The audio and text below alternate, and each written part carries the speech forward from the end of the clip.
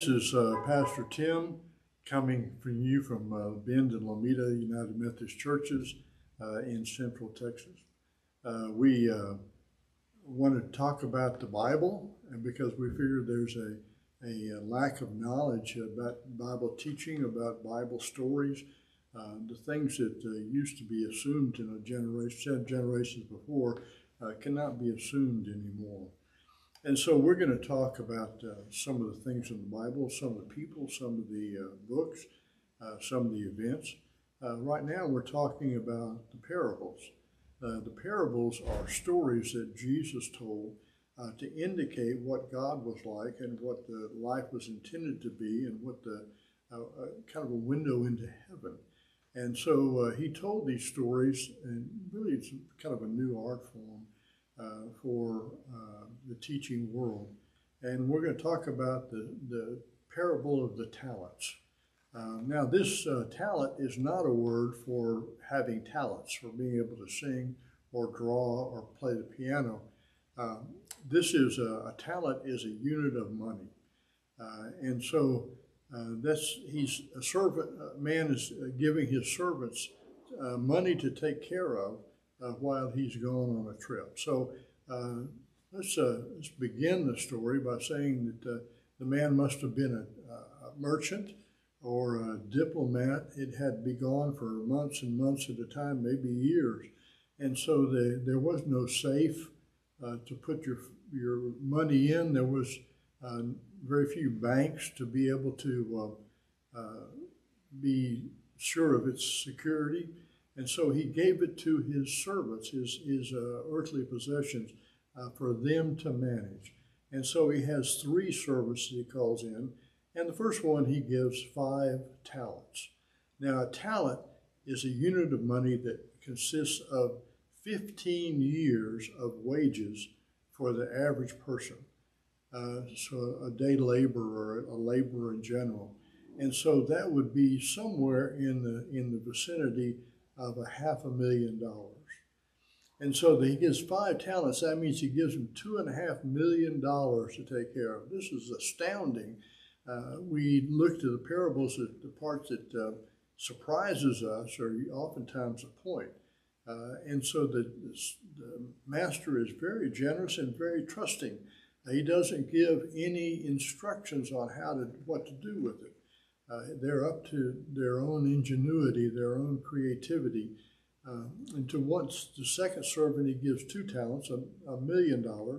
And to the third one, he gives 500,000, 1 talent.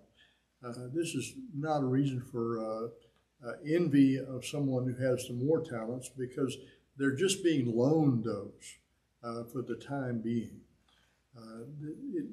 Part of the story that comes to this point talks about the generosity of God, who gives us life, who gives us all that we can possibly need, and then doesn't give a lot of specific instructions on what to do with it. He leaves it to our creativity, our use.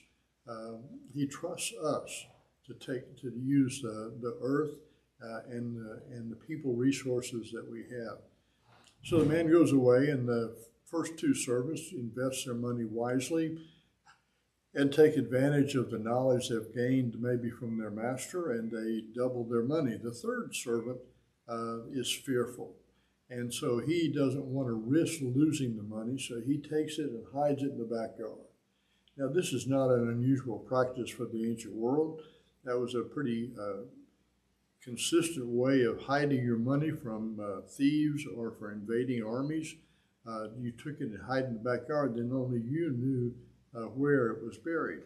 And so he buries the money in the backyard and then brings it out. And to the first servant makes his report, and the master says, "Well done, good and faithful servant. Enter into the joy of your master." And then the second servant comes with his money, and he says the same exact words. Now, we may wonder, what happens if they didn't do well in their investments? What if they invested their money and they didn't get the return, maybe even lost a little money? I think that the master would have been still given that same greeting, because they took a chance. they took a risk and used that which they had been given for to try to do the work of the master, and so they entered into the joy of their master. The third servant comes and said, "You are I was afraid of you because you are a hard man." And that's not the picture of the master we have at all. He was generous and trusting with them. But fear had gotten the best of him. He projected an image onto the master and said, I was afraid, so here's your money back. So no harm, no foul. Here's everything you gave me. But the master doesn't take that approach. He said, you should have taken a risk. You should have done something with what you'd had. So he ends up being cast out because he's excluded himself from the joy, from the relationship to the master. Now, this could be a story about actual money.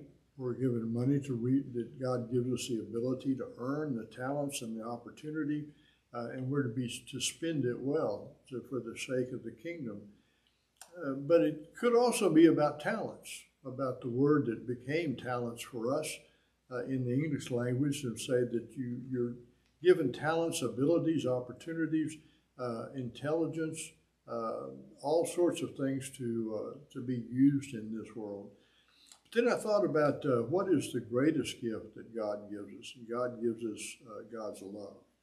And so that's the treasure, that's the talents that God passes out.